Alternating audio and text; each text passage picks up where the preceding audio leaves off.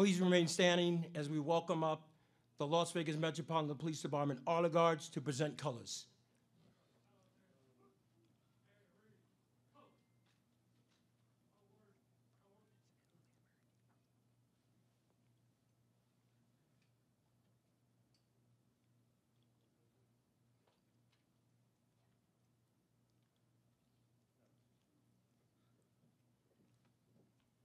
Color guard, halt, left, face.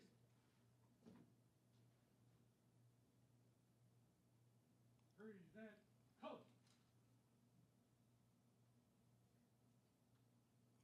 Please remain standing as we welcome up Promise and Liberty Ponder to lead our Pledge of Allegiance.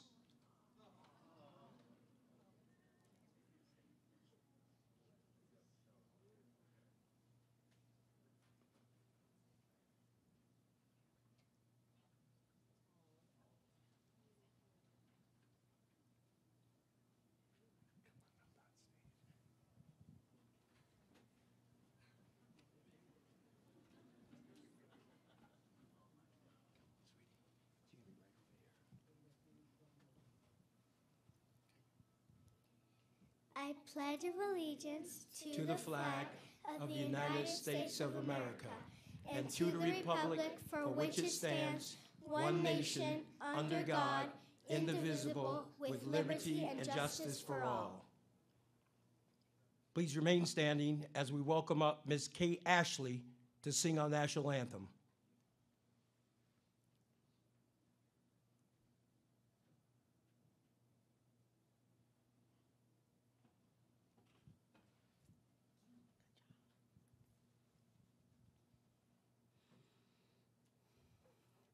Oh, say, can you see by the dawn's early light what so proudly we hailed at the twilight's last gleaming, whose broad stripes and bright stars through the perilous fight o'er the ramparts we watched were so gallantly streaming, and the rockets' red glow, the bombs bursting in air, gave proof through the night that our flag was still there. Oh, say, does that star-spangled banner yet wave o'er the land of the free and a home of the brave?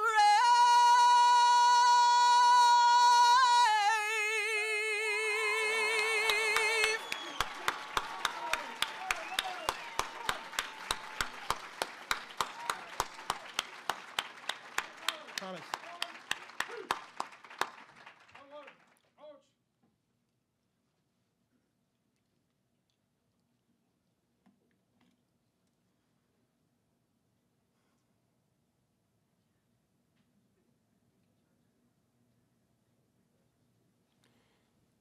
You may now be seated. I want to welcome you to the February special graduation here at Hope for Prisoners. I want to welcome all our friends, supporters, and collaborating partners, those of you who have come from near and have come here from far. We are very grateful that you've taken the time out as we celebrate these men and women who are taking the next step to live life on a whole nother level. For those who may be new to Hope for Prisoners, I'll tell you who we are, what we do, and tell you some of the things that's brought us to this day. Hope for Prisoners works with men, women, and young adults that are exiting different arenas of our judicial system. So some of the people that we work with, they come home from state or federal prisons, city, county jails, drug rehabs, halfway houses, transitional facilities, and the likes. And what we do is we provide the supportive services to help the men and women returning back to our community, not only get acclimated back into workplaces, but we make sure there's mechanisms in place that once they get inside those workplaces, through partnerships that we built up with employers here in our local community, they're going to be afforded every opportunity to thrive and be able to grow and afforded every opportunity to succeed. We address the needs for them to get acclimated back in their family, which has been a missed mark of reentry, which seems like for a lifetime. It's like we never given a particular close attention to the men and women that are coming home from our prison systems and trying to get acclimated back into the community. That is a huge, huge importance that we put an emphasis on them returning back to their family. The husbands returning back into their homes, and wives and moms returning back into their families, but particularly making sure there's a mechanism in place to help with the family reunification component. Because if that piece is not right, if the home life is not right, everybody in this room can attest to the fact that everything else in the world has a tendency to fall apart. Then on the back end of the process, because it's a long-term 18-month journey where we walk with our folks, wanting to do everything we possibly can to ensure that we're helping them to be stand-up leaders in the community with an overall goal of them never, ever, ever reoffending again. I have a big passion for what it is that I do because I'm a formerly incarcerated person myself. I've been coming in and out of the systems for decades, made a tremendous amount of mistakes trying to get life right. But God taught me very valuable lessons from all those mistakes that I made.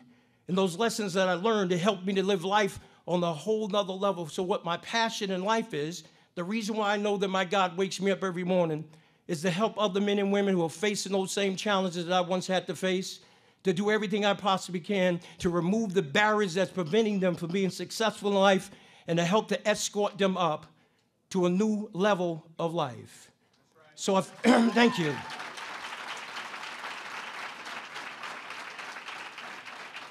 We founded Hope for Prisoners back in 2009 when I first came home from prison. And since that time, we've had an opportunity to work with over 3,100 men and women have been through our process. And of those 3,100 men and women that we've had the privilege to work with, a massive amount of those individuals successful in gaining full-time employment in sustainable wage jobs where they can take care of themselves and take care of their family. And it has a recidivism rate that is so ridiculously low that it's causing other reentry mechanisms across this country looking for us to replicate our model all across the United States of America.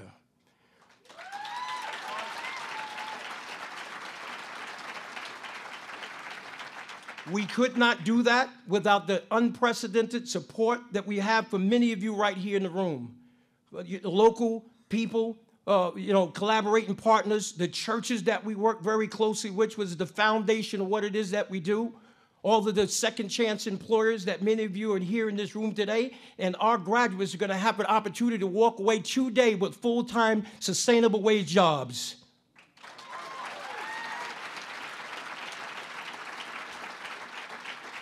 But our biggest collaborating partnership, if you take a look around, you'll see where we are today. We are in the headquarters of the Las Vegas Metropolitan Police Department, and they are here today. We could not do that without the police department.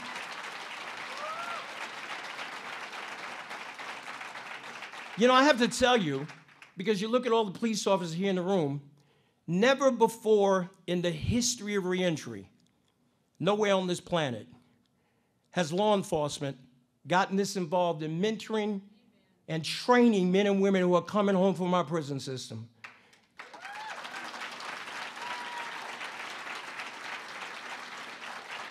And that partnership is causing a win-win on both sides of the equation. Because if you think about it, if we're getting our men and women who are coming home from the prison system and we want them to get back out into the community and never reoffend again, number one, we have to instill in them appreciation for the rules and regulations of our community. And we have found that gets enhanced when they are in a relationship with the men and women who are upholding the law. It gives me an honor and a privilege to introduce you to our first speaker. It's a man that I had an opportunity to sit into a Starbucks 7, 8 years ago when we started having these conversations about what can law enforcement do to help men and women not go back to the prison system. And in that conversation, we talked about a myriad of different things. But the success of that, we could not even imagine that it would have been producing the intended effect that it's producing today. It gives me an honor and a privilege to introduce you to, from the Las Vegas Metropolitan Police Department, Sheriff Kevin McMahill.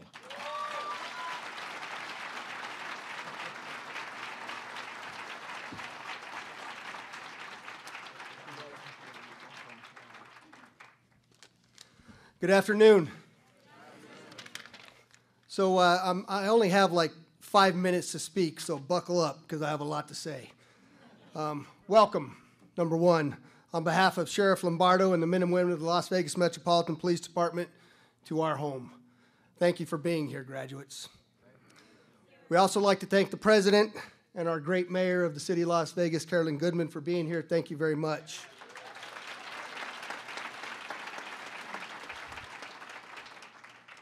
We can't forget why we're here, though. We're here for you, graduates. Congratulations to you on the first step of your journey. You are now part of the Hope for Prisoners family. You're part of something bigger than yourself. Many of you, this is probably the first time you've ever graduated from anything. This is the first step of a journey to becoming contributing members, proud members of our community, and giving back and taking those steps to take your life back. So congratulations to each and every one of you. The question always comes is, why does local cops have a role in prisoner reentry? That's a great question. I get it all from around the country, and I can tell you the first step was as I began to arrest the children of people I arrested as a very young patrol officer. And I knew that something had to be done to break that cycle. And John Ponder came into my life. I had met many other folks that had been working in the prisoner reentry programs, and to be very candid with you, they had not helped a single individual. And when John came before me and asked me if we would participate with him, I immediately thought no. But you can't tell John Ponder no, can you? I think everybody in the room understands that. So we embarked on an unprecedented ask, which was, how do we get law enforcement to work with this population? And the reality of it was, for me, is to begin to understand something first and foremost. We had to move beyond you seeing me as a cop and me seeing you as a criminal. We had to get to a place where we saw one another as human beings first. I have never met a police officer that got into this line of work for any other reason that they wanted to help. That's what we're here to do, and we are here to make your lives better. So the first thing that we see amongst one another is human being to human being connectivity. That is part of the secret sauce of the Hope for Prisoners program.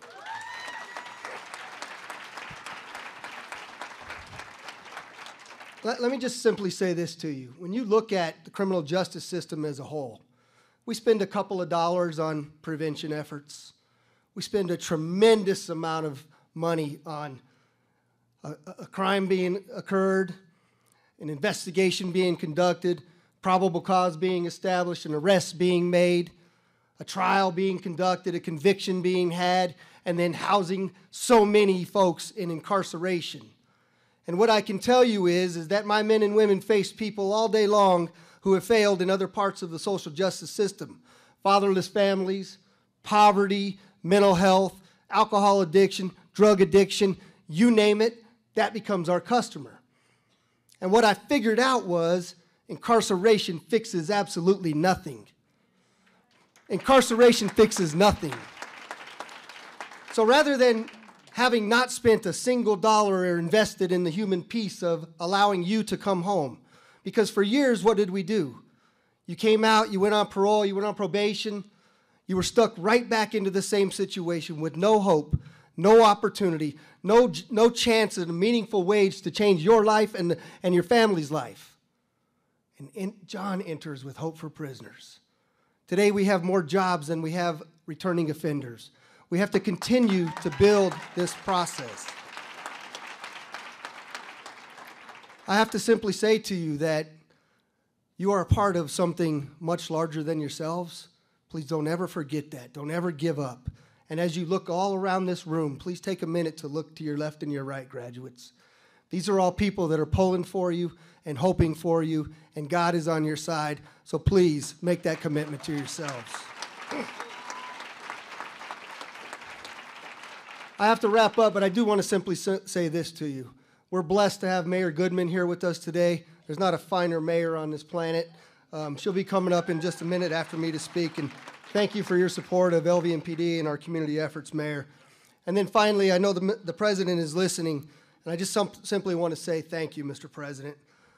Thank you for your support of the men and women of law enforcement. Thank you for the work that you're doing with Mr. Kushner on criminal justice reform.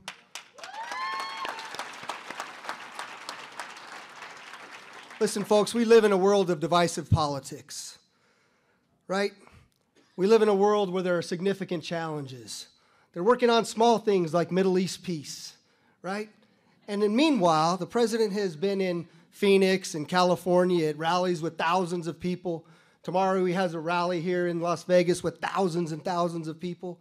Yet he took time out of his schedule to show up for you, to tell you how important you are and how much you mean to the future of this program. God bless you.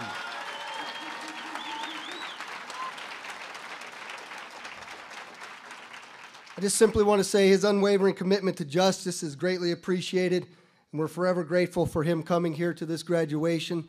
I wish each and every one of you the best. Metro will stand alongside of you and do everything that we can to make you and yours successful in the days to come. God bless each and every one of you.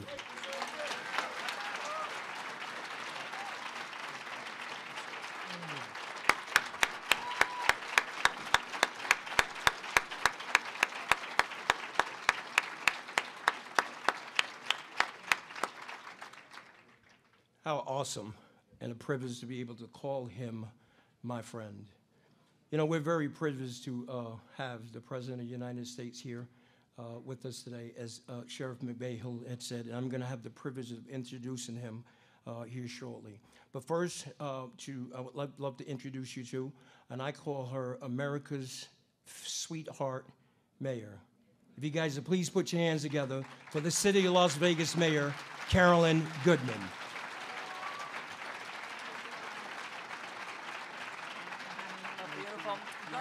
Yes, thank you. Okay, no, sit down. I only have a few minutes. I've been cut down because the president's coming. How fabulous for us all. He does take priority, yes? Yes. So first of all, John, we gave him a key to the city. Why? Because he is outstanding. He has changed life, not only in our community for each of you, but for all your predecessors that are now part of this wonderful community and other communities. So the key to the city to this great guy, and don't applaud, he accepts it. I don't want him to take my time. So, what was forgotten? I'm a big cleanup person.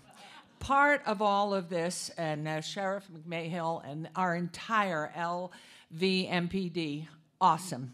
Our faith initiative. My goodness, what would we do without our pastors, our ministers, our rabbis, so many people from the faith? God bless you all, because without faith, what do you have? You sure don't have hope, and you sure don't have the ability to get some higher up help. And even our president, I'm sure, looks up. So I just want to tell you, this is really to each of you and your family, and because of the bright lights, I can't see your eyes, which I love to see every time I come to a graduation of Hope for Prisoners.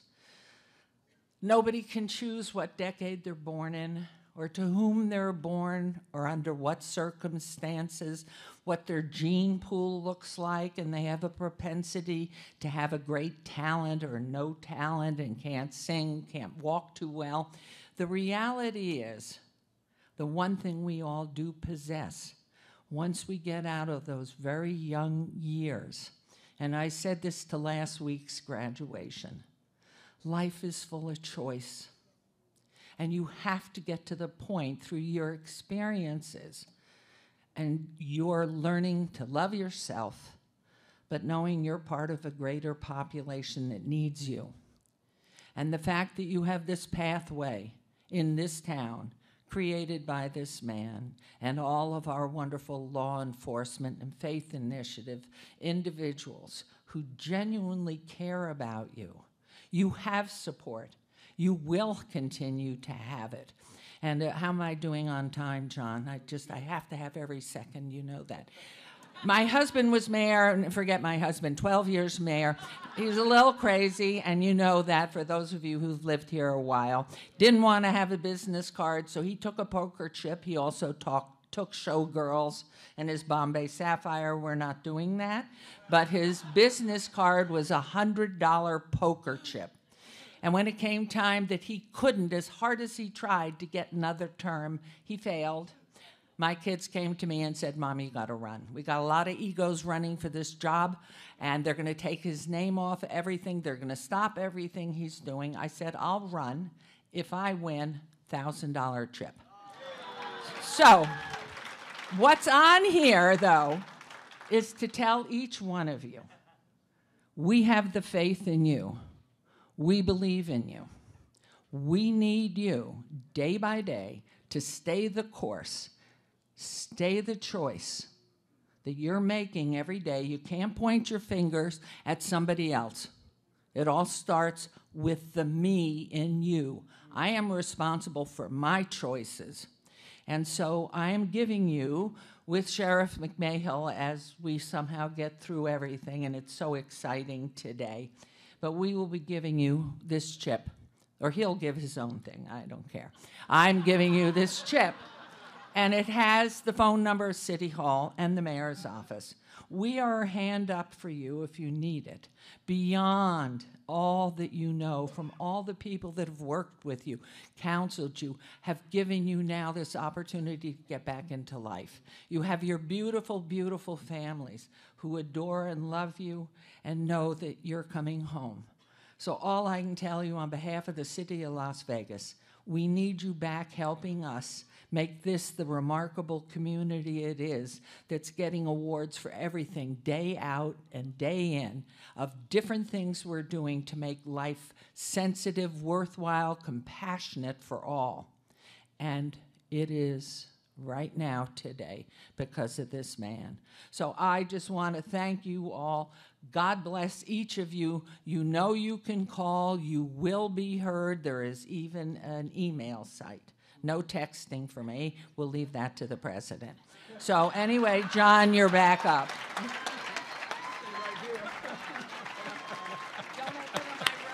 Yes, yes.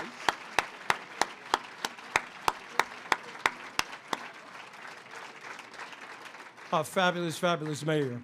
I'm going to ask the graduates to remain standing as I ask Pastor Jabin Shabazz to move into position to pray when I introduce the president.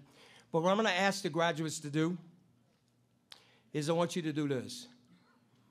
Because a lot of times, things that happen to us in our past could prohibit us from moving forward in our future.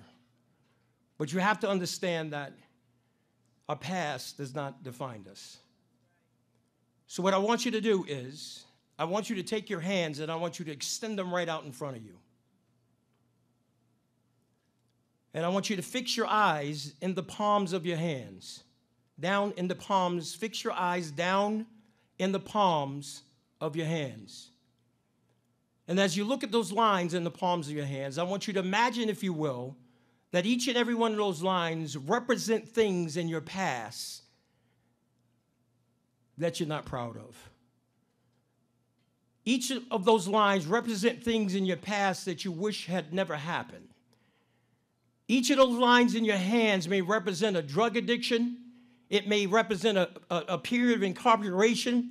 It may represent a broken relationship. They represent things in your past that you wish had never happened. Now, I want you to lift your hands right up in front of your face. Fix them right in front of your eyes. And I want you to look at those things that you wish had never happened. Those things that you may be embarrassed about. Those things that people may continue to throw back up in front of your face. Now, with your hands in front of your face, can you see me? No, sir. With your hands in your face, can you see me? No, sir. Well, neither can you see your future with your past in your face. Hands down to the side, it's over. Now press on to that life God has in store for you. Mayor Goodman?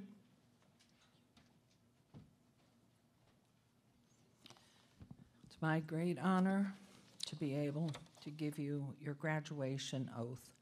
So if you will repeat your name when I say I, you give your first and second name, and I will repeat the oath to you. I and your name, hereby declare an oath in the presence of my family, friends, and all those present.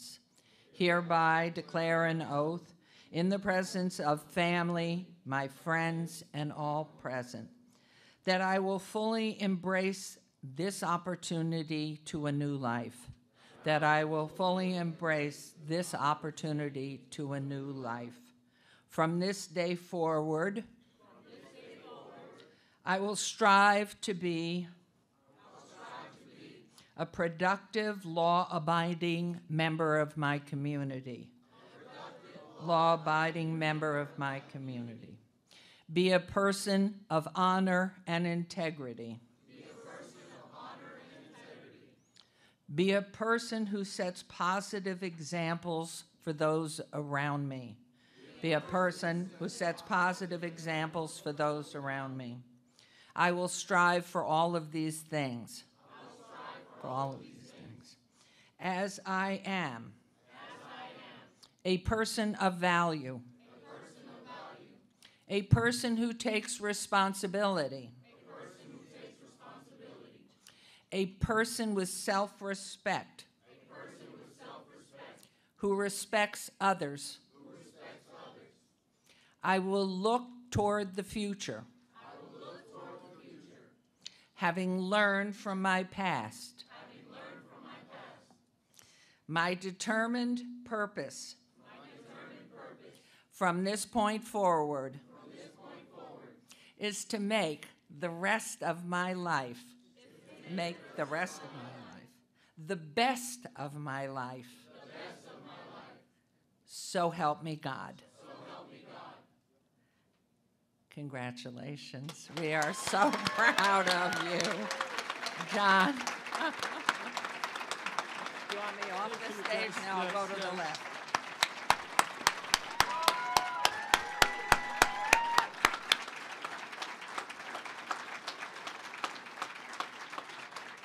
I'm going to ask you all to continue to remain standing as I welcome up Pastor James Shabazz to just pray before I have the privilege of introducing the President of the United States.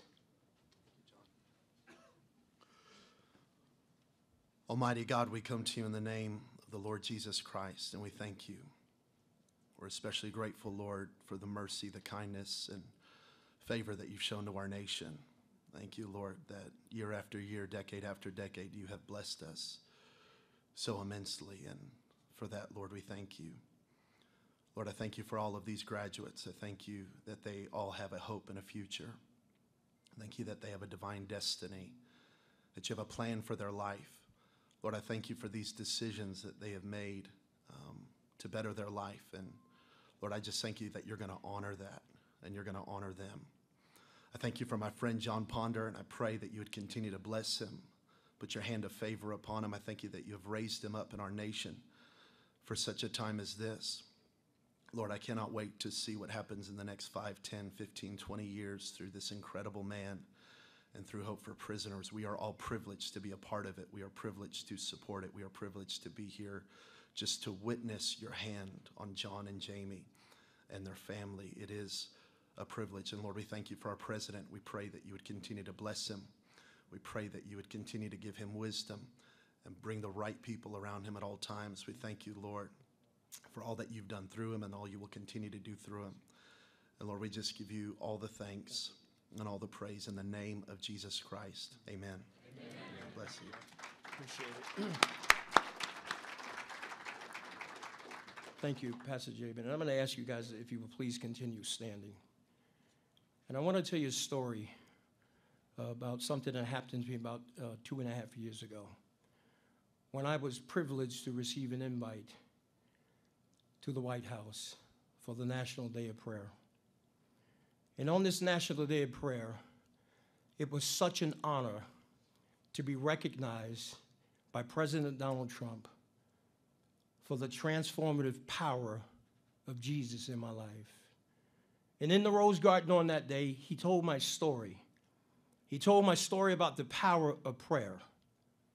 And I remember when I came home, one of the things that really sticks out in my mind is as I walked up into my house, I had my wife and my 2 daughters tell me how proud they were of me. And my 2-year-old daughter promised, with tears in her eyes, said that she cannot wait to get to her 2nd grade class to tell the story about how her dad was with the President of the United States. Some months later, I was back in the White House for a meeting with President Trump and this administration.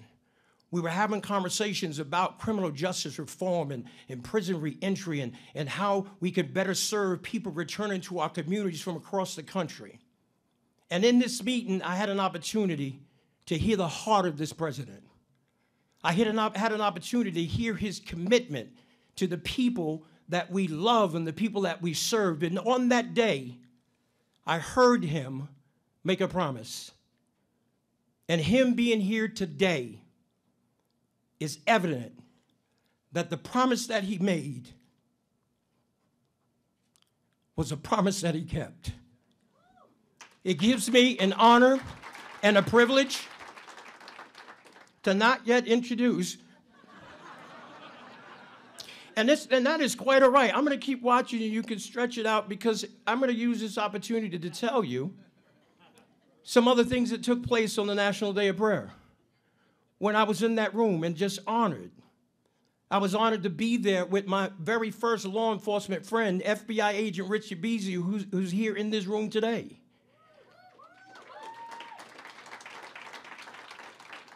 And the president told the story of how God used him. As Colossians says in 1:13 that God snatches us out of the kingdom of darkness and conveys us into the kingdom of the Son of his love. And I will keep going. I am behind a podium. There's a pastor up inside me. I will have a bucket being passed inside this room. No problem. So I'm going to keep you guys up on your feet. One of the things that's just so very impactful about this president and how you could see how he's impacting the criminal justice system in this country. And if I may say, in my lifetime, I have not seen another sitting president move with this much compassion when it comes to the people in the reentry community. When we're talking about employment opportunities, to win today, we are sitting in more jobs right now than we can fill. And these are not minimum wage jobs. These are jobs where people are earning sustainable wages. I remember when Hope for Prisoners first got going back in 2009, I could not get people who were returning home from prison jobs more than $8.25 doing telemarketing. You cannot take care of yourself and your family with earning that.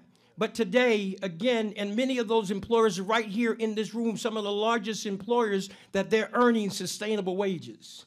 And when we started out on our mission, because the mission of our organization, we're looking to change the face of reentry. We want to change what it means to be people coming home from the prison system that are truly fighting for a second chance. And the only way we're going to be able to do that is to help to create a massive amount of people who come home from our prison system And not only do they never reoffend again, that they begin to live levels of life that most people only dream of. If we train and we training and equipped people to get into our community after serving their time in the prison system, and they are not liabilities, but they can be tremendous assets to our community, then it increases the probability of them being full-time employed.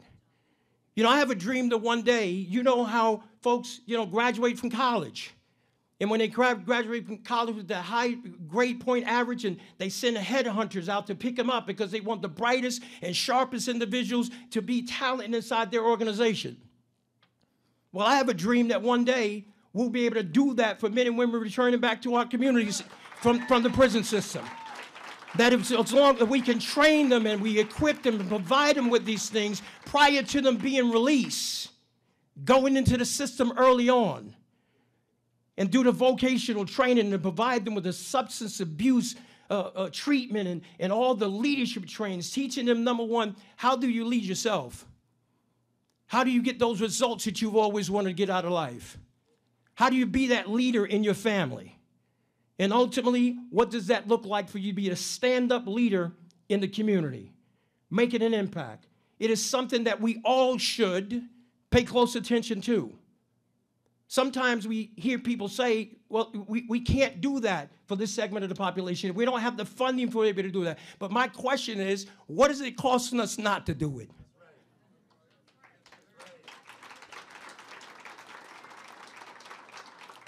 When you think about it, it's simple.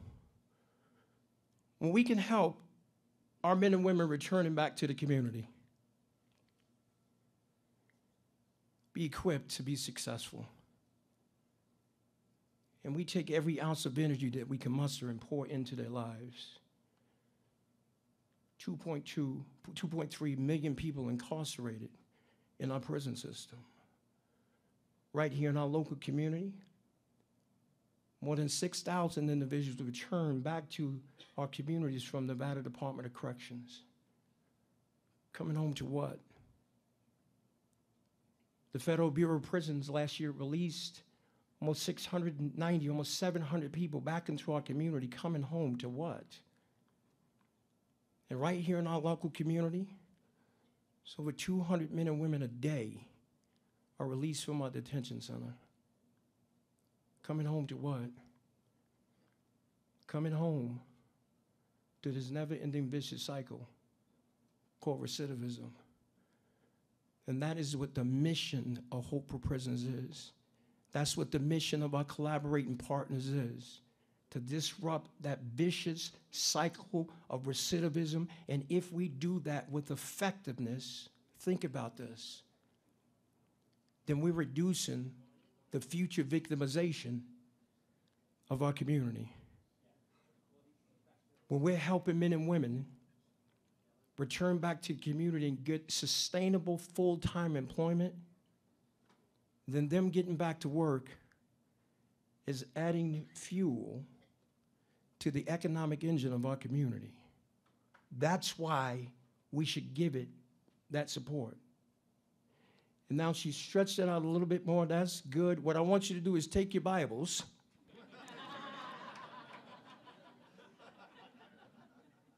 and open it up to Jeremiah chapter 29, verse 11. It is appropriate, fitting to say that today, because it says that God has a picture-perfect plan for your life. He has a plan to prosper you and not to harm you. It's a plan to give you a hope and to give you a future. And as you're trudging forward in life, you may be looking back thinking about, why have I been through what it is that I've been through? Looking back in life and, why have I been through this? But I'll share with you a passage of Scripture, my favorite passage of Scripture, that made life make so much sense to me. In Romans 8:28 and 29, it says this: all things work together for the good, for those who love God and those who are called according to his purpose. And in that passage of Scripture, it says all things. It does not say some things. That passage of scripture says all things work together for the good for those who love God. And I don't know about you or anybody in this room, but I have found myself in some situations in life that were not very good. I found myself in situations in life, as a matter of fact, they were atrocious.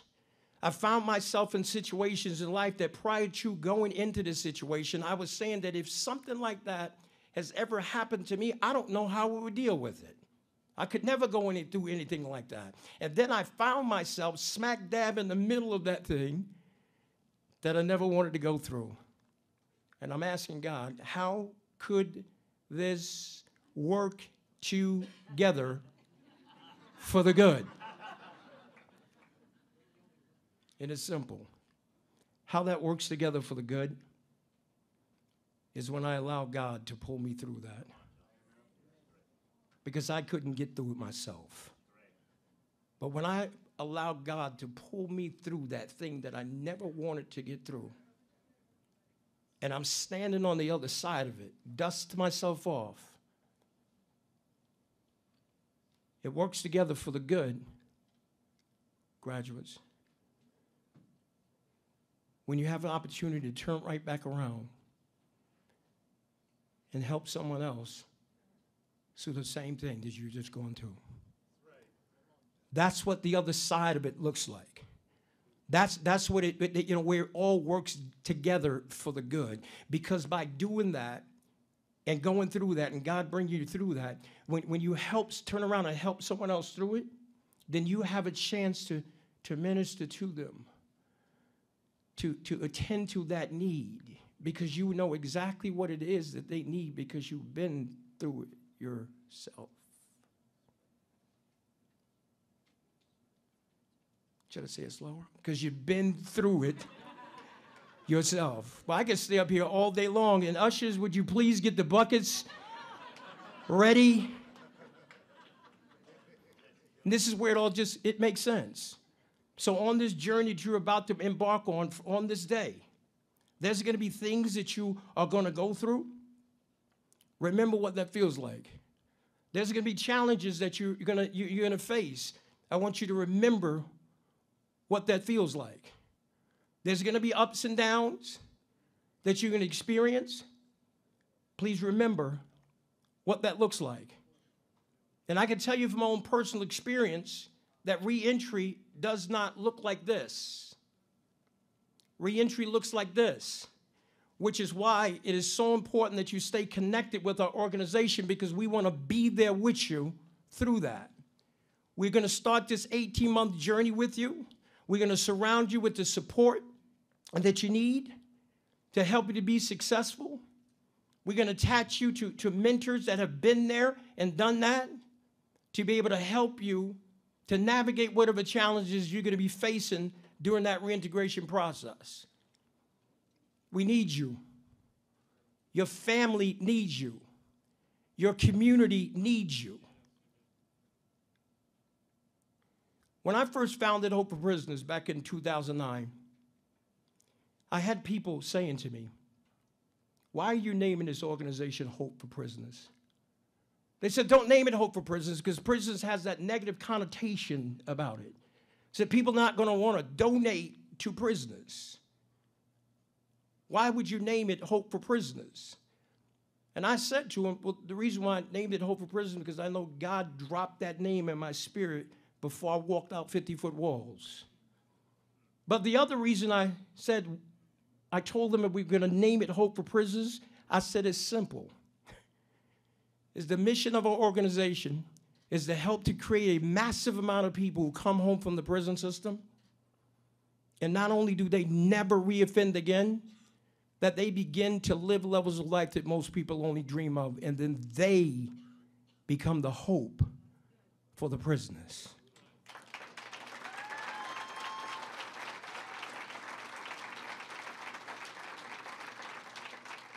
There are formerly incarcerated people all over the world watching this today. What's happening today is going to go into prison systems all over the world.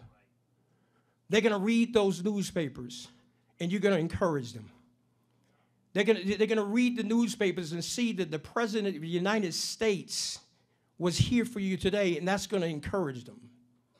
I remember my trip back from the Rose Garden, and the very first time I took a trip into one of the prisons here in Nevada Department of Corrections, I walked into a room with hundreds of inmates in this room. And as I walked in the room, they held up the newspapers. And they whispered with tears in its eyes that I want to be just like that right there. And I said, you have an opportunity to do that.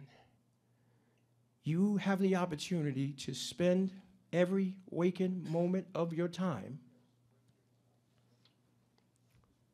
to surround the issues, to address the issues surrounding the circumstances that led to your incarceration. And I told them that if they just give God enough of their time, that God can do some absolutely amazing things with their life.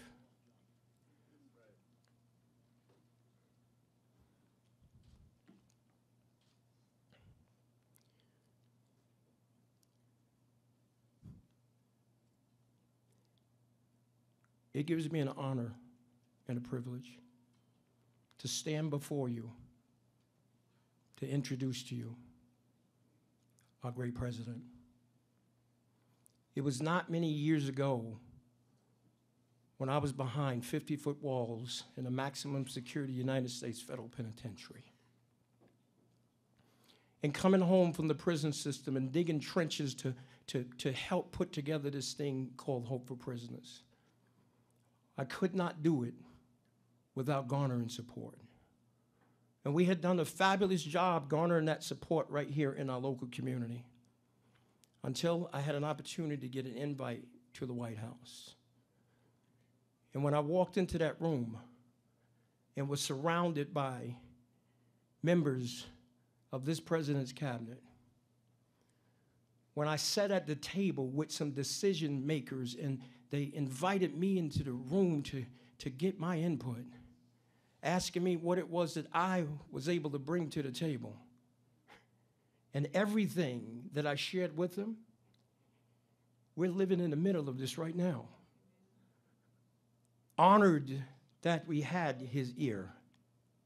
And again, every single promise that was made by the President of the United States. Graduates, he's here today. And those promises that he made was a promise that he kept. If you guys will please put your hands together for the 45th President of the United States of America, President Donald J. Trump.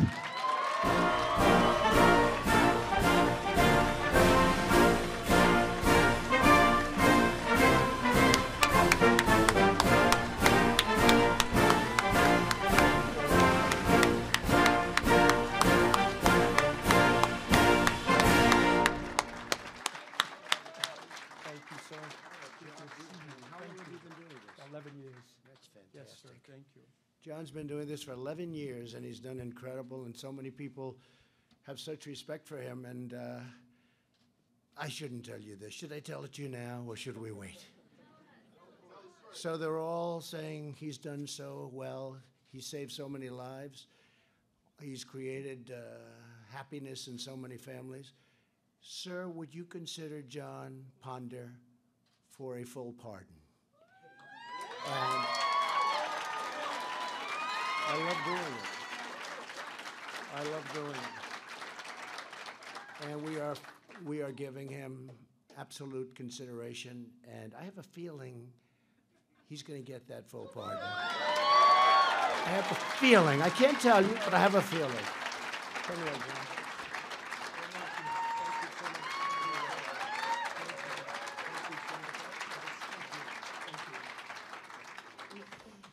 Great gentleman. That's the first thing they said to me when I walked in. But everybody knows who you are.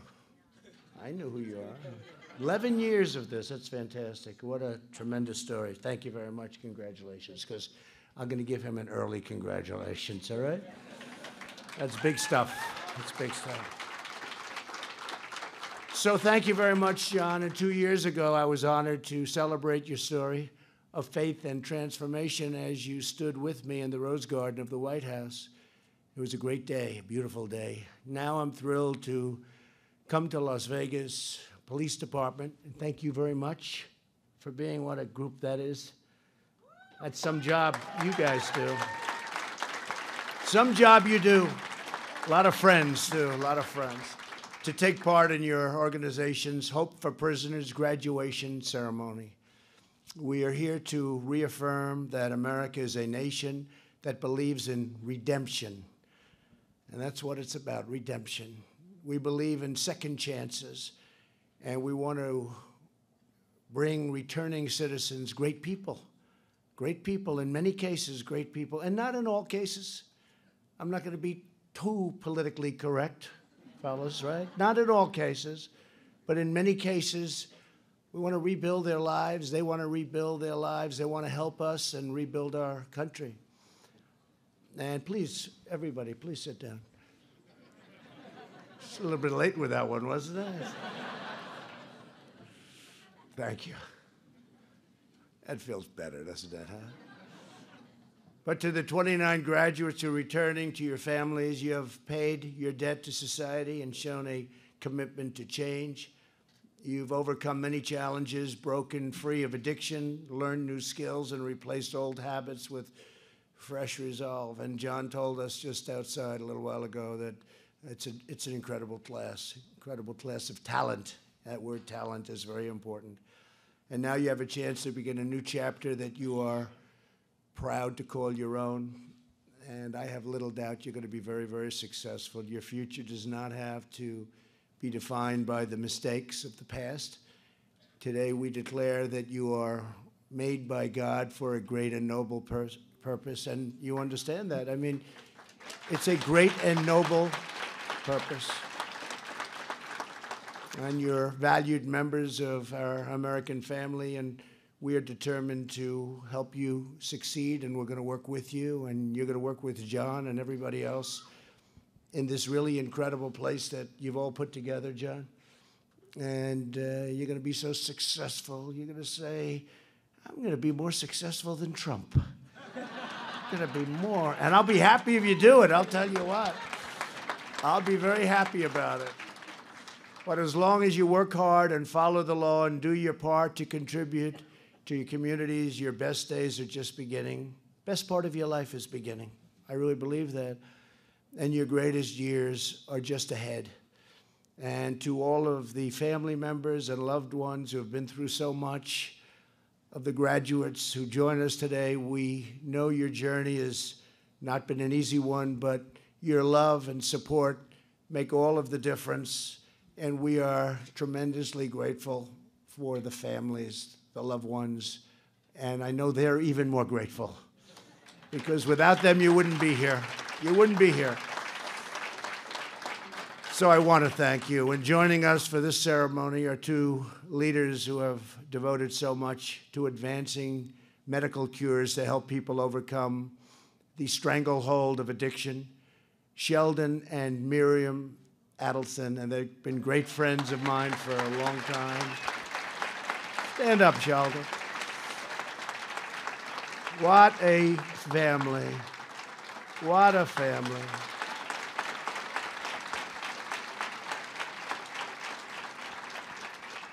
And Miriam is a doctor, a great doctor. She doesn't have to be a doctor. You can trust me, her husband doesn't need the money. But she devotes her life, it's the most important thing to her, to addiction. And every time she learns something new, and there's still plenty to learn, but she'll call me and tell me what they're learning about addiction and the job you do, Miriam, and what you've done, Sheldon, just overall is incredible. And really great. Two great people, just great people. And they like a place called Israel very much. Would you say that's correct? Maybe I have to use the word love a place called Israel, right? In your case. Thank you as well to Las Vegas Mayor Carolyn Goodman for being here. Carolyn, thank you very much. Great job. And also the tireless advocate, because Carolyn has been very much involved with criminal justice reform, along with Jared Kushner, who's been very, very much involved. I don't know. I think Jared, where's Jared? Thank you, Jared. Look at him. He never wants any credit. He does a lot. He works hard. But that's working out very well, Carolyn, isn't it? It's working out well for everybody, and tremendous support. And we had liberal support, we had conservative support, and they came to me and they needed some help, and we got help from some very unexpected places. Votes, we needed votes, and we got some great people, Republicans in all cases in this case, but we got some great people to vote for criminal justice reform. So, in fact, very conservative Republicans, so that was a good sign. Very bipartisan. And it was a terrific thing, and we really, we did something that they've been trying to do for a long time, and we got it done. We get a lot of things done. A lot of things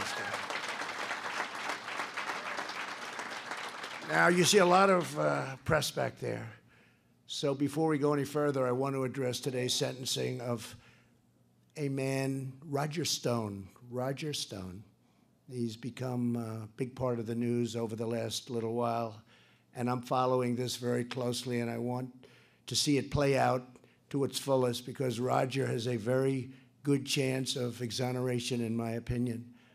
I've known, and you people understand it probably better than anybody in the room, I've known Roger Stone and his wife, who's really a terrific woman, for a long time, and Roger's definitely a character. Everybody sort of knows Roger. Everybody knows him, and most people like him. Some people probably don't, but I do, and I always have. He's a smart guy. He's a little different, but those are sometimes the most interesting. But he's a good person. His family is fantastic. He's got a fantastic family, and there's always a reason for that, isn't there? Roger was never involved in the Trump campaign for president. He wasn't involved. I think early on, long before I announced, he may have done a little consulting work or something, but he was not involved when I ran for president. And he's a person who, again, he knows a lot of people having to do with politics. His whole life is politics. That's what he is. And it's my strong opinion that the forewoman of the jury, the woman who was in charge of the jury, is totally tainted. When you take a look, how can you have a person like this? She was a anti-Trump activist. Can you imagine this? Now, you wouldn't know about a bad jury. Anybody here know about bad? No? These people know more about bad juries than everybody here, including the sheriff and the mayor and everybody. They know about bad juries. We're not going to say it too much, so let's not say it in front of more cameras than this. But you're my experts, okay? No, but this is a woman who was an anti-Trump person, totally. Now, I don't know if this is a fact, but she had a horrible social media account. The things she said on the account were unbelievable. She didn't reveal that when she was chosen. And she's, I guess, from what I hear, a very strong woman, a very dominant person. So she can get people to do whatever she wants. And she got on, then she became the four-woman on the jury. And I assume they asked her a question. Do you have any bias? Do you have any? She didn't say that. So is that a defrauding of the court? You tell me. But does this undermine our fair system of justice? How can you have a person like this? Did she delete her social account? And when Roger was determined by the same jury to be guilty before the judge issued a sentence, and he was determined to be guilty, and she started going a little wild. She's very happy. And she started saying things that people said, that's strange. That's strange. And then they started looking at, now how can you have a jury pool tainted so badly? It's not fair. It's not fair. And you know, it's not happening to a lot of other people. Because you could look, I won't name names, but everybody knows who I'm talking about. What's happening over there? Nobody. Nobody. There are people that are, even in Roger Stone's basic business of politics, that were going to be in big trouble. Well-known people, the biggest people, big trouble. They were forced to leave their firm. One man was forced to leave his firm, and he was going to, bad things were going to happen to him the following day. Nothing happened. Nothing happened. He was the biggest. Nothing happened. But it happened to Roger Stone, and it happened to General Flynn, and it happened to, I won't name names, it happened to a lot of people and destroyed a lot of people's lives. And I'm here to make a fair system. Again, Roger is not somebody who worked in my campaign. I know Roger, but a lot of people know Roger. Everybody sort of knows Roger. And what happened to him is unbelievable. They say he lied. But other people lied too. Just to mention, Comey lied. McCabe lied. Lisa Page lied. Her lover, Peter Strzok, lied. You don't know who these people are? Just trust me, they all lied. You had people that forged documents. You had people that wrote fake dossiers and brought them to the FBI and used people in the Justice Department to get them to the FBI. And these people know in the front row, you know better than anybody in this room what the hell I'm talking about, probably. So I'm only responding to you. I'm not even talking to the folks over there. But they get it better than anybody, too. A lot of bad things are happening, and we're cleaning it out. We're cleaning the swamp. We're draining the swamp. I just never knew how deep the swamp was. So if this woman was tainted, I hope the judge will find that she was tainted. And if she isn't tainted, that will be fine, too. But I'm not going to do anything in terms of the great powers bestowed upon a president of the United States. I want the process to play out. I think that's the best thing to do, because I'd love to see Roger exonerated, and I'd love to see it happen, because I personally think he was treated very unfairly. They talk about witness tampering, but the man that he was tampering didn't seem to have much of a problem with it. I think they know each other for years. And it's not like the tampering that I see on television when you watch a movie. That's called tampering, with guns to people's heads and lots of other things. So we're going to see what it is. Maybe there was tampering and maybe there wasn't. But I can tell you that there was tremendous lying, really lying and leaking classified documents that you don't know about. But they leaked classified documents. You know, there was a young sailor who took pictures of an old submarine and sent them to his mother and a friend, and they destroyed his life. I let him out. They were considered classified. Now, Russia and China, I guarantee you, have the pictures of this submarine for a long time. The submarine was like 30 years old. They had them in the first year. They didn't have to wait for the 30th year. But this is a famous story. And they had these pictures, and they put him in jail. He sent them to his mother and to his friend. His friend was not interested in what you're thinking. And there were many other cases where documents were leaked, even accidentally. It's so, classified documents are so important that even if they're leaked accidentally. Now, Hillary Clinton leaked more classified documents than any human being, I believe, in the history of the United States of America, right? And she deleted 33,000 emails. And she said, oh, and by the way, if you did it 5 years, maybe more, okay? But you'd never have access to classified. Very few people have access. She deleted 33,000 emails. I kept waiting. Because, you know, they can talk Benghazi, they can talk 100 different things.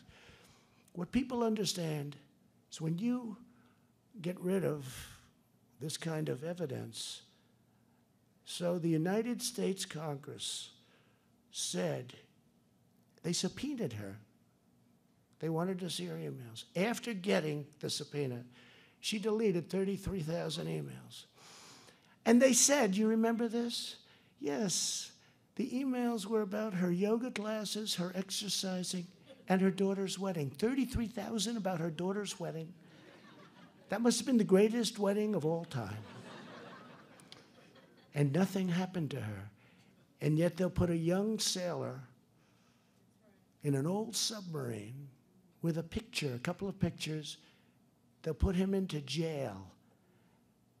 And I pardoned him because it was unfair that she was able to do it at the highest level. And his level wasn't, what he did was, it was confidential. Confidential is a much lower class than classified. So I tell you this because it's interesting. This is part of our nation. This is what's going on now. So I'm going to let this process play out. And we want to have a great and fair court system. And I hope you had a fair and wonderful court system. But perhaps you didn't. Perhaps you didn't. And if you didn't, we want to straighten it out. But we have to straighten it out also at the top level. So we had a lot of dirty cops. FBI is phenomenal. I love the people in the FBI. But the people at the top were dirty cops.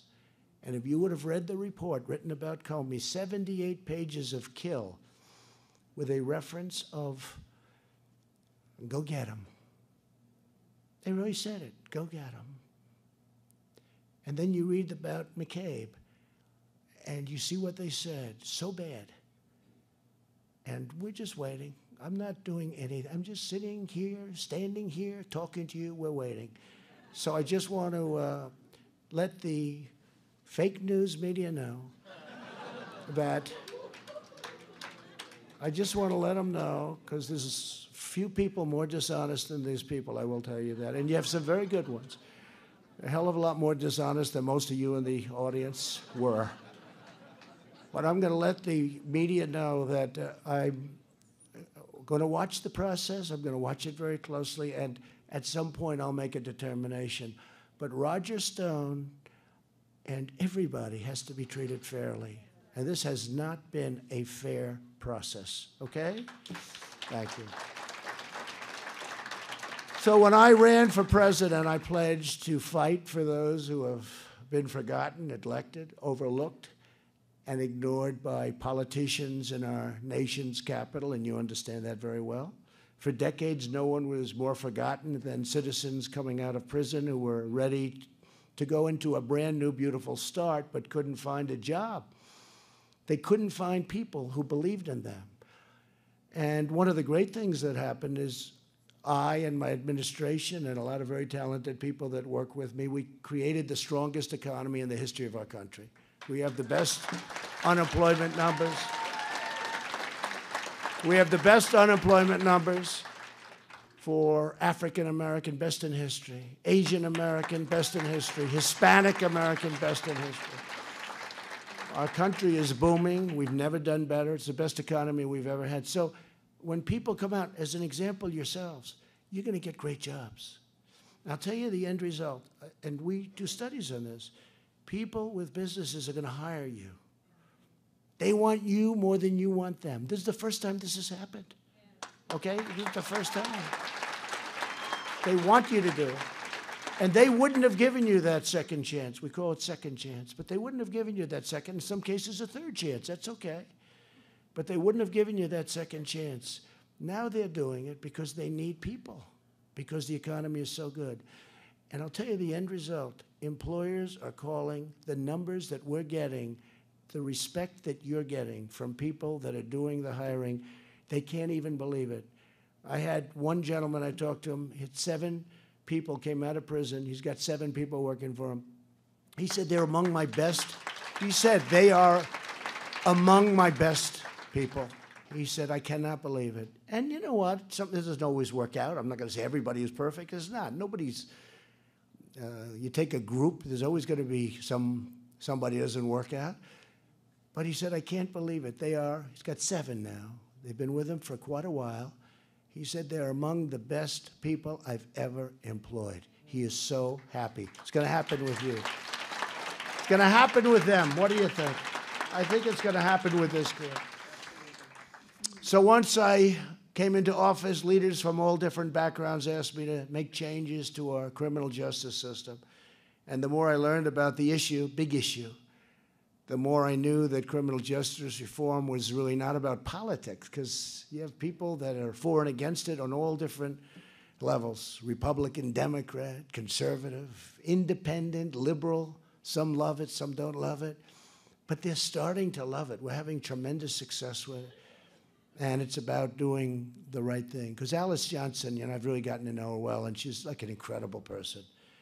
And because of Alice, we've just let out 3 other people that she knew. And I say to people, and you may have references and recommendations when you were, wherever you may have been, frankly, you know some people that were really good people who, Alice was in for 22 years. She had another 18 years to serve. And for a crime, but not that kind of a crime. And I learned about Alice Johnson, and when I learned, it really, it was really something special. She's an incredible woman. She came out of prison. You've seen the whole thing. We actually did a commercial on it. I did the commercial for people to see what this was all about. She came out. You couldn't hire an actor in Hollywood to have the emotion and the love and the tears and everything. She came out and she saw her family, who had totally grown up without her. And some big, strong young men, some wonderful women, just all family. And she was grabbing them, and they were all hugging and kissing outside of this massive prison wall. And they were just screaming with joy. It was an incredible thing to see. You couldn't do it. It had to be natural. It had to come from the heart. It had to come from the heart. So it was always, so I say to Alice, and I say to other people, and I'll say to you, you're going to have some recommendations. You think I'm making a mistake with him? What do you think? Okay. But you're going to have some recommendations. I want your recommendations. Because we have thousands of people in prison that have stories like Alice Johnson. Thousands and thousands of people. And I love doing it. I love doing it. And, you can be poor. You can be middle income. You can be rich. Injustice is injustice. But you have thousands of people that shouldn't be there. And I love finding those people. So as you find them, as you really think, but you can't let me down. They got to be right. Because there are some people you don't want to do this with. You do know that. I said to Alice, so Alice, let me ask you have a lot of people like yourself, right? Yes. But you have bad people too, don't you? Yes, we do. Some very bad people. I said, good. Because I wouldn't want somebody to say, no, everybody's good, because that's not the case. But she's given us great recommendations, and she's a great woman. To redress unfairness in the justice system, just over 1 year ago, I led the effort to pass the criminal justice reform, and others had tried and failed. They didn't try too hard because they know it couldn't be done, but we got it done. This law rolls back provisions of the really terrible 1994 criminal Clinton crime law that disproportionately impacted the African American community. I mean, they like Clinton, but they passed a law that was a disaster. You know that. But we did something about it. They were unable to do it all the way back. We did something about it. And my recent budget provides over $400 million to expand vocational training, drug treatment, and critical reentry programs just like this one. Okay? You know that. He knows it.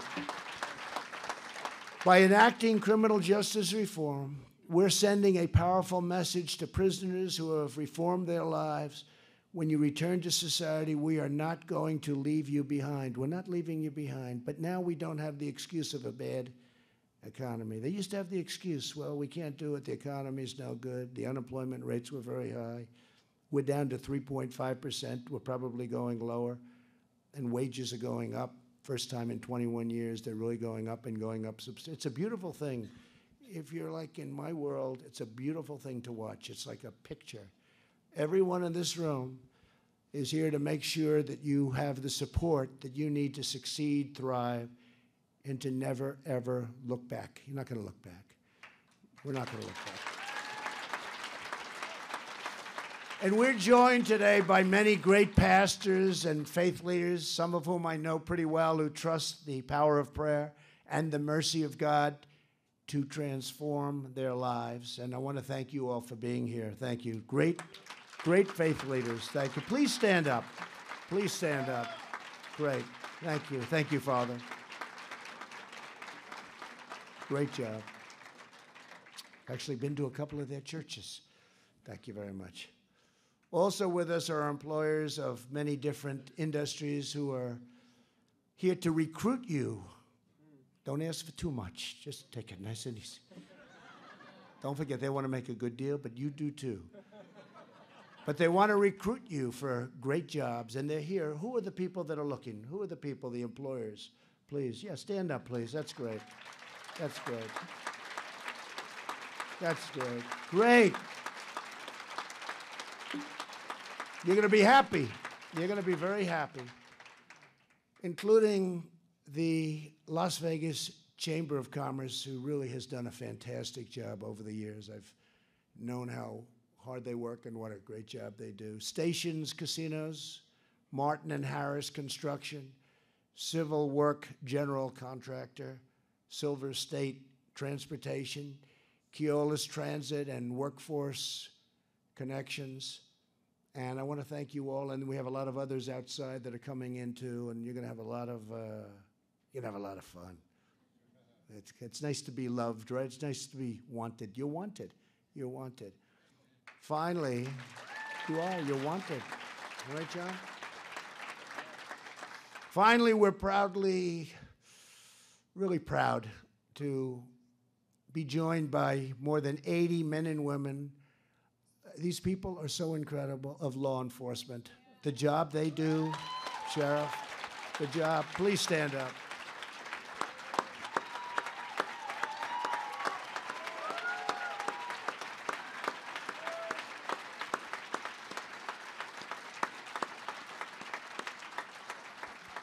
You don't know how much people respect you. You don't hear it. You don't hear it. People respect you like you wouldn't believe. So we just want to thank you all. The job you do is incredible. Law enforcement. We honor your selfless service and bravery. By the way, fire department also. I just left an area of the country where 2 firemen were just killed. And terrible. Up in certain portion of a beautiful place in California where a building collapsed, 2 people killed, 2 firemen killed. And we honor them, and this took place yesterday. But they're fantastic. But I want to thank law enforcement because the job you do is incredible. And the respect that people have for you, you'll never know how strong it is. It's stronger. And I think it's stronger now than ever before. And now you have an administration that loves you, backs you. We give you the equipment that you need. We gave billions of dollars of equipment. We had surplus equipment, military equipment, incredible stuff, sitting in hundreds of warehouses all over the United States. And for some reason, other people didn't want to give it out. But I gave it out, and I assume you got some of it, right? You got some of it? I know the man, he probably got most of it, right? That's good. It keeps you safe. As you know, Hope for Prisoners has pioneered a mentorship program with law enforcement, which has given strength and support to former inmates like Lois Hockersmith, and she joins us today. Lois. Where's Lois? For many years, Lois struggled with addiction. In May of 2012, she found herself pregnant and in jail. After she served her time, Lois participated in Hope for Prisoners program. She graduated in 2013, and since then, Lois has stayed totally sober. She's earned back custody of her precious, beautiful son, and she is one of the best case managers here at Hope for Prisoners. Is that right? That's good. That's good. Thank you. Wow. Come on up here, Lois.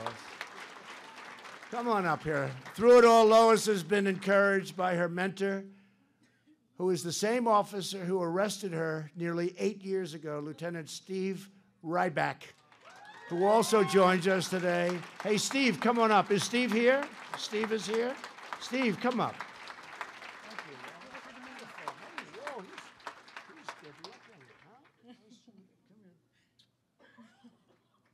Let's say thank you. We're with you 100%. That's great. Please, do you like to say something? Yes.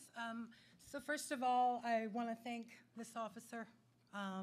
He saved our lives that night that he arrested me and my son. He arrested me.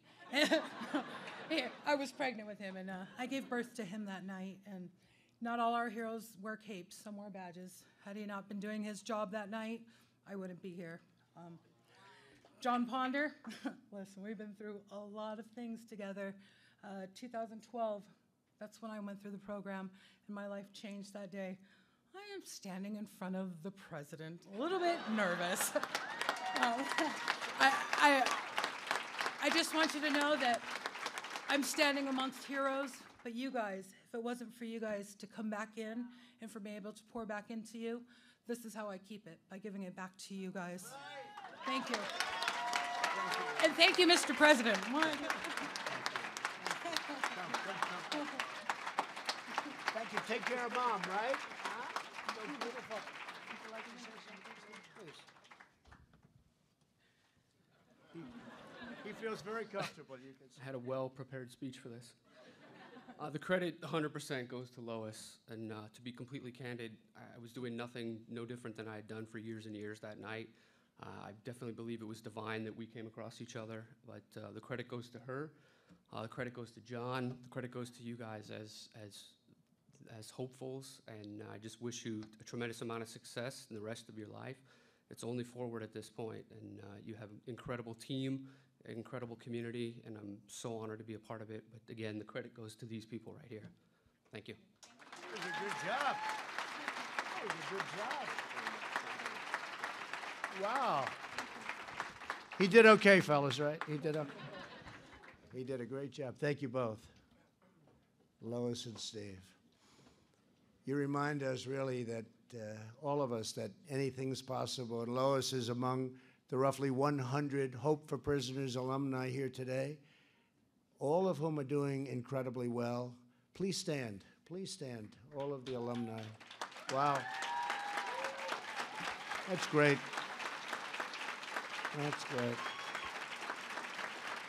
That's great.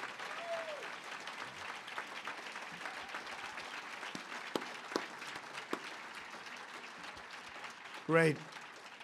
Congratulations. Thank you very much. But they're really a testament to the bright future that awaits you all. It's a great time in our country, so many ways. Our military is strong. Our country is just strong. We're stronger in, I would say, just about every way than we ever have been before. Militarily, you take a look at what we're doing with the stock market. We've had 144 out of 3 years. I've been here just a little more than 3 years. And in a little more than 3 years, John, we've had 144 stock market records.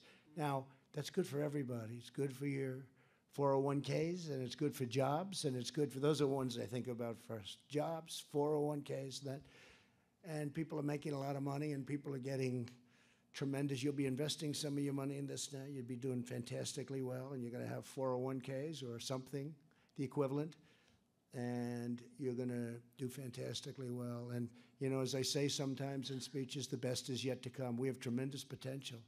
We've just made some incredible trade deals that will soon start kicking in. It's going to make it a different country economically. As good as it does, it's going to be much better. We had horrible, horrible deals, or no deals at all. And now we have phenomenal deals. We made a massive deal with China. Then we did the USMCA, that's Mexico, Canada. We did a $40 billion a year deal with Japan, and we did a deal with South Korea, and we have other deals too. And I'm going to India next week, and we're talking about, you know, they have 1.5 billion people. And Prime Minister Modi is number 2 on Facebook. Number 2. Think of that. You know who number 1 is? Trump. You believe that? Trump. Number 1. I just found that. The head of Facebook, Mr. Zuckerberg, came in 3 weeks ago. He said, "Congratulations." I said, "On what?" He said, "You're number 1 on Facebook." I said, "That's cool." Number 1 on Twitter, too. But that's because, true.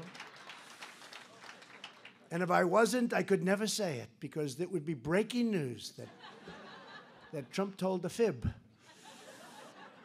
No, number 1. And I congratulated Prime Minister Modi. I said, "But you know, you have 1.5 billion people. I have 350 million. You have an advantage." But we're going to India, and we may make a tremendous deal there. Maybe we'll slow it down. We'll do it after the election. I think that could happen too. So we'll see what happens. But we're only making deals if they're good deals, because we're putting America first. Whether people like it or not, we're putting America first. So to help you find housing, jobs, and support, I established, as you know very well, the Council on Crime Prevention and Reentry. They've done a fantastic job. And here with us today are our new executive director, Tony Loudon. Tony, would you just come up and say a few words, please? Tony Loudon. Thank you, Tony.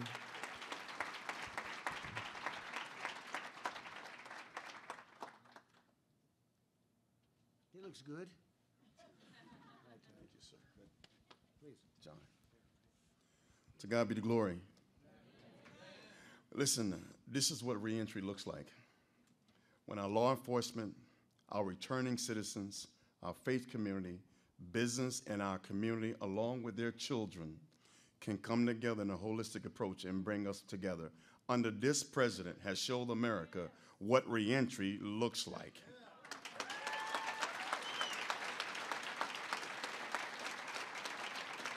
They say what happens in Vegas stays in Vegas. But I want to tell you that today, the entire world have been put on notice that here, John, under this president and our administration, this will no longer be a secret. This will be the norm for America. God bless you. Wow. Thank you, Tony. Wow.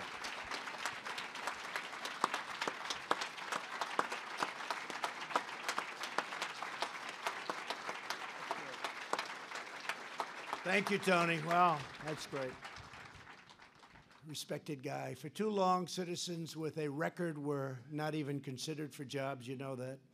Even if they were qualified, rehabilitated totally, and ready to go to work, they wanted to go to work. But all of that is changing, and we began a nationwide campaign to encourage businesses to expand second chance hiring. We call it second chance hiring. When we say hire American, we mean all Americans. All Americans. And our entire nation wins when citizens with a record have a chance to succeed. It's such a tremendous, what's happened over the last 3 years is incredible. People came out, they didn't have a chance. And now they're not only having a chance, you're going to see in a little while when these guys try and make a deal. I want a little bit more. Give me a little bit more. Together, we're rebuilding the most prosperous economy and the most inclusive society, John, ever to exist. We are becoming a very inclusive society, much more so than in the past. And a lot of people haven't figured that out yet, but I think they will. I think people are going to figure it out pretty soon. We want every citizen to join America's unparalleled success and every community to take part in America's extraordinary rise. Since my election, we have created 7 million new jobs. The unemployment rate has reached the lowest rate in over 51 years. Think of that, 51 years, half a century. And by the way, the 7 million jobs, they thought it might be 2 million if we're lucky. You go back 3 years, they were saying 2 million. We did 7 million, and it's pretty amazing. African American poverty has declined to the lowest rate ever recorded.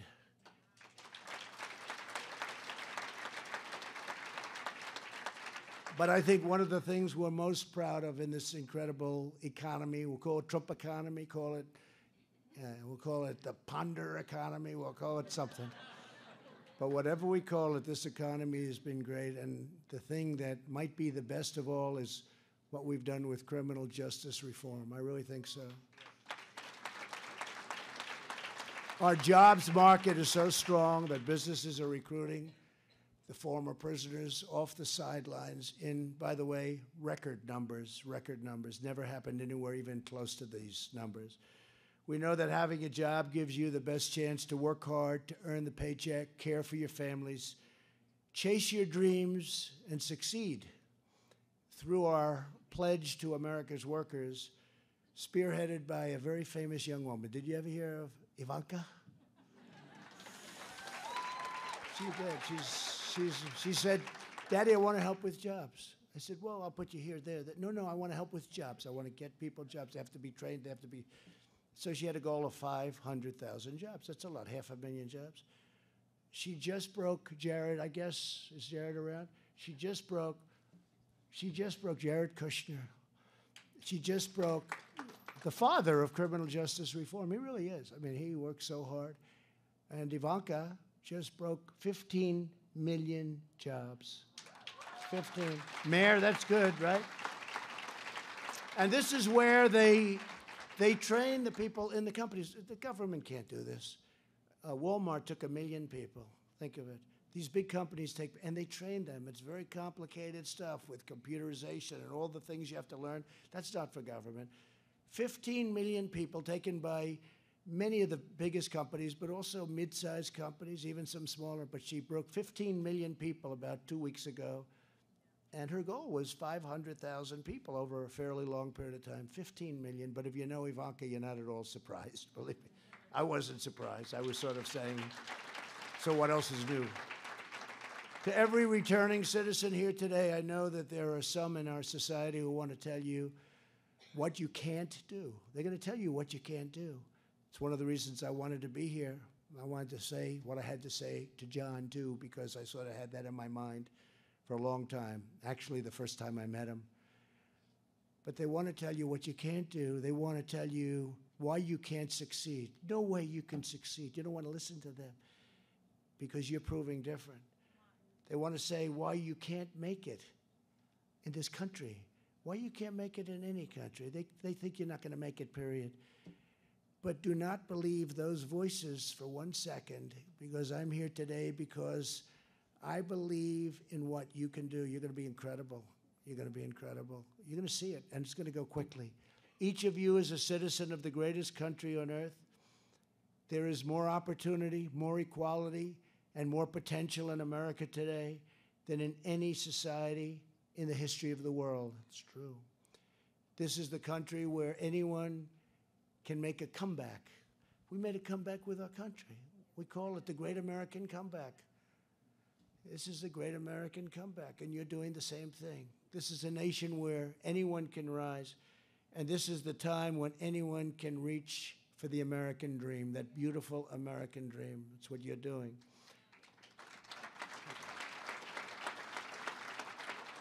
And whenever you have any doubt, whenever the road gets tough, and it will, you'll have those days. I've had those days.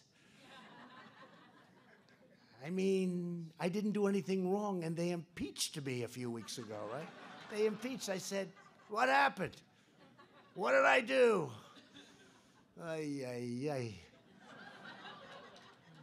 You think that was fun, Mayor? You think that's great to be impeached? The good news, my numbers went through the roof. I mean, you explain this to me. Explain this to me. But you'll have those days, right? You're going to have those days. But you're Americans, and you're great Americans, and Americans meet challenges, you defy expectations, you never give up, You never lose faith in the redeeming power of Almighty God. And from this day forward, I'm here. I'm the president. I don't have to do this. I could be someplace else. But I wanted to be here. And I had plenty of choices. One thing as president, the mayor can tell you, we have plenty of choices, right? We have a lot of choices. I wanted to be here. But I ask each of you to seize your unlimited future. If you do, you will make the most of your incredible newfound freedom. You're pioneers in a way because you're at a point in the country when it's just all come together. You will unlock your unique talents and skill and aspirations. You'll join a great project of national renewal, and together we will make our country stronger than ever before. Thank you very much for being here. God bless you, and God bless America. Thank you. Thank you.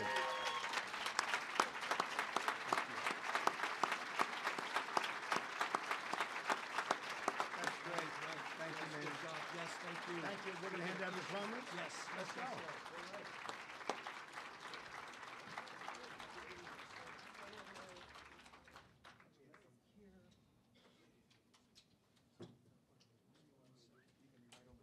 I'm going to ask the graduates to line up as we issue the certificates.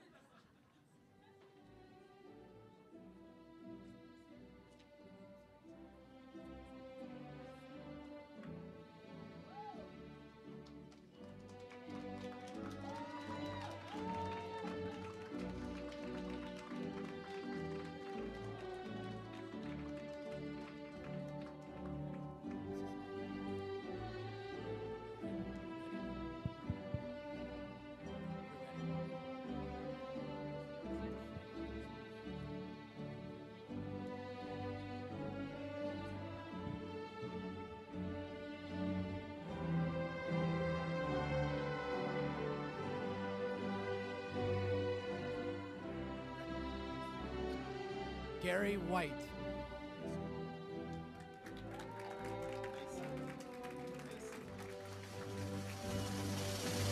Maceo Wells.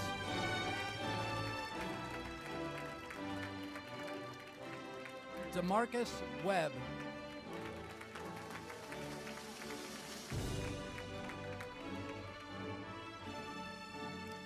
Richard Vella.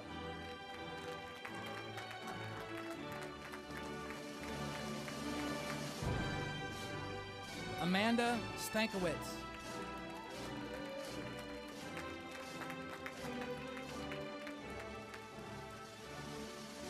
Jared Robinson.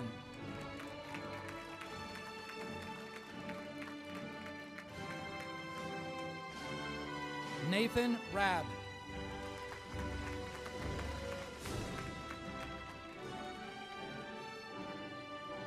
Troy Price.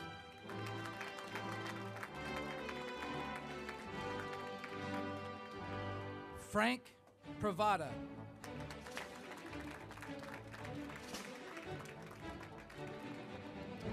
Pura Pazzo.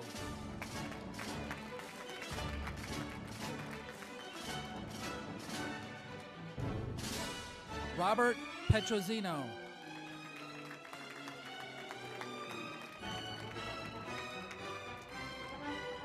Herman Pacheco.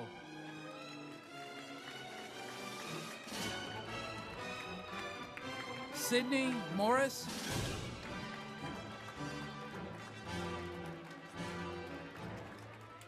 Casey Mix.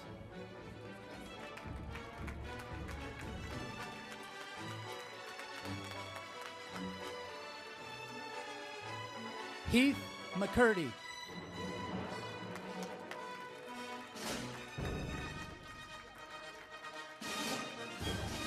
Pehan McCaspack.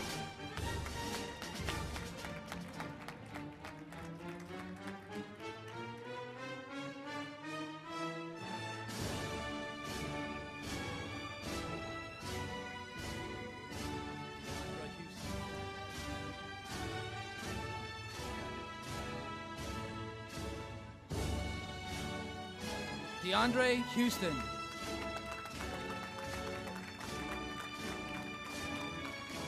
Delaris Hernandez.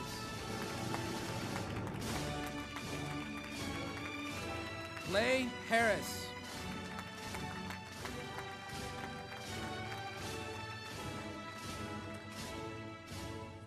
Michael Hargraves.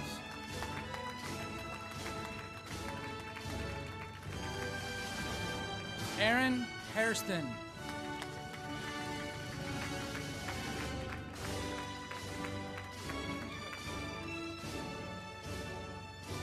Osi Gwynn.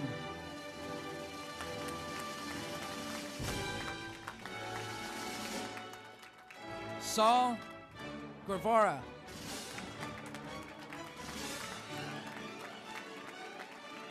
Jared Gibson.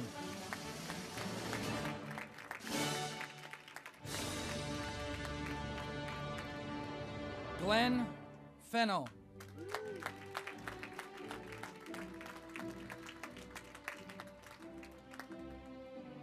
Sarah Campbell.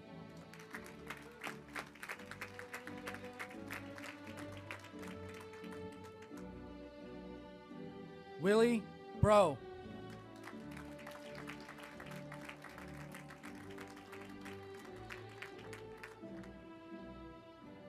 Rory Allen.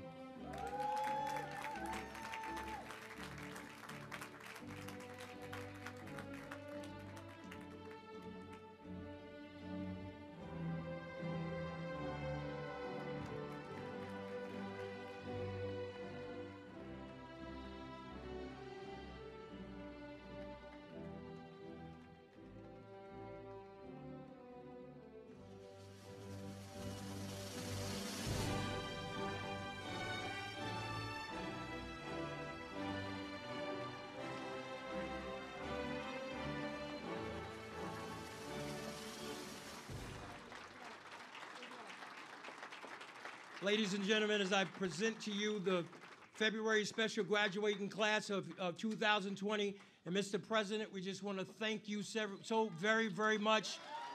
It is an honor for us to have you in this building. Thank you so very much.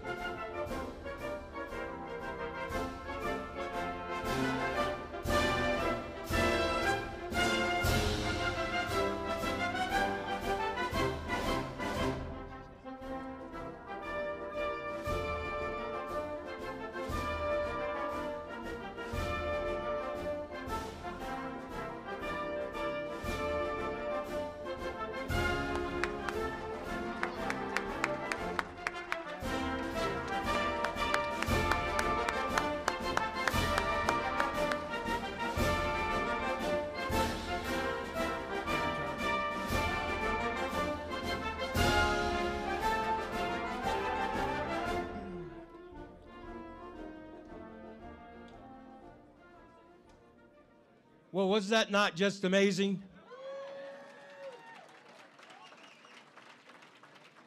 To have a visit from the President of the United States. Thank you guys so very much for coming out and spending this time as we celebrated the men and women that are here. And I see people telling me to do this right here, so I'm going to just keep doing this right here. Captain Burke, what does that even mean like that?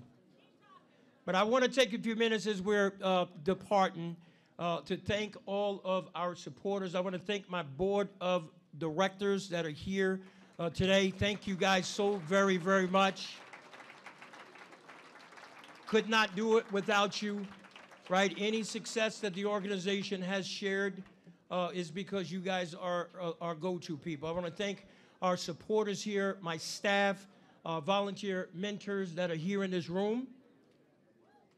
Just want to thank you and say thank you for coming out, making this all possible. I do want to take a minute to share with you that I will be in Washington, D.C. with the president on March the 31st-ish as he signs a proclamation declaring the month of April of 2020 the month of second chances. And in that month of second chances, the wording in that proclamation is encouraging communities across the country to acknowledge and appreciate and encourage second chance hiring. It is to ask them to celebrate the men and women who have completed their prison system, their prison sentence, and now out in the community and are flourishing. So on that day, we are going to have an event on April the 21st at the Texas station. We are putting on a second chance luncheon. And inside this luncheon, what we're going to be doing is we're inviting formerly incarcerated people from all over the country to come and attend. These are men and women who have served their prison sentence back in their community. Now they're out 10, 15, 20 years, and not only have they never gone back, but today they're in their community living levels of life that most people only dream of. But what we do is we use that as a platform to show the nation that there is a segment of the population who we go to prison, we pay our debt to society, and we come home and then begin to do things in our community. And so what we're doing is we're inviting those folks out. And some of the grassroots leaders from across our country that are going to be there, they're doing very impressive, phenomenal things. And when we use that as a platform to show people that this is how we are changing the face of reentry. This is how the doors continue to open up for other formerly incarcerated people who are coming out. So if you would go to our website at hopeforprisons.org, and you click on the pop-up there, it'll give you all the information about that event. I want to encourage everyone in this room to participate in that. You know, there's sponsorship opportunities for those of you who may want to consider a sponsorship. There are table opportunities there. There are opportunities to purchase a ticket. But I'd just like to encourage you that if what you've seen here today, with the President of the United States being here in this room and celebrating these men and women who are coming home, you know, there's something deep down in my spirit that is saying that as an organization, we are just scratching the surface.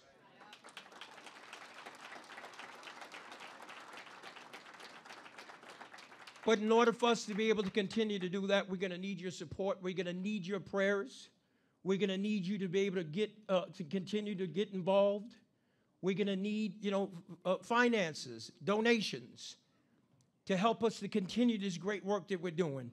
And please don't understand that any dollar that you give to Hope for Prisoners, you are sowing a seed into lives of people. And not only are you going to impact them, but this is an incredible opportunity for you to impact the next great generation of the families to come.